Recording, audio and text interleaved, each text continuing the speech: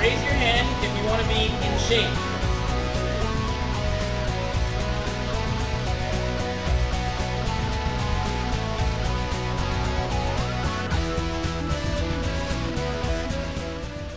Hi, my name is Nancy, and this is my husband Jose, my daughter Elizabeth, and my son Joshua.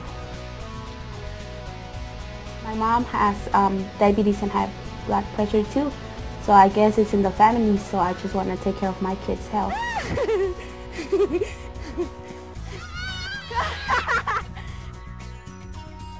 Education about physical activity and healthful eating habits and their link to childhood obesity play a huge part in the success of making important lifestyle changes for now and for later.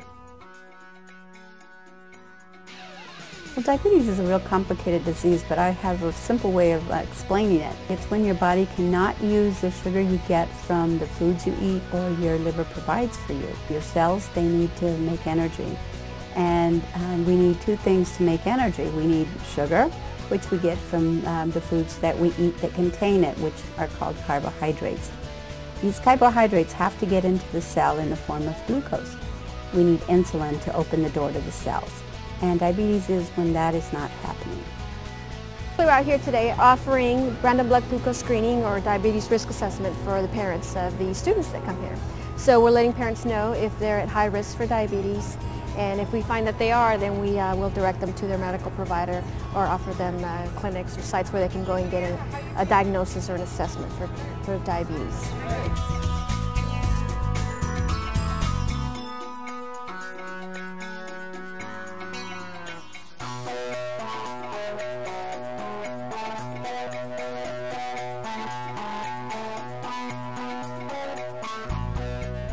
I went to the wellness center here in San Diego, and they were offering some classes to prevent diabetes.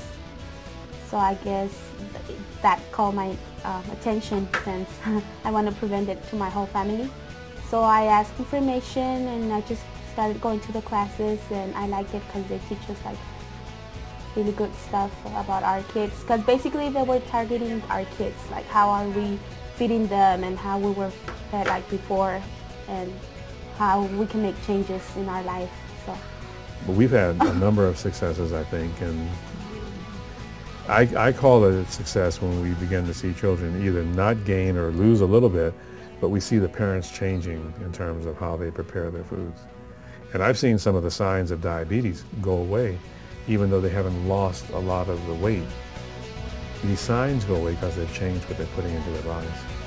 This problem is a problem that can be prevented.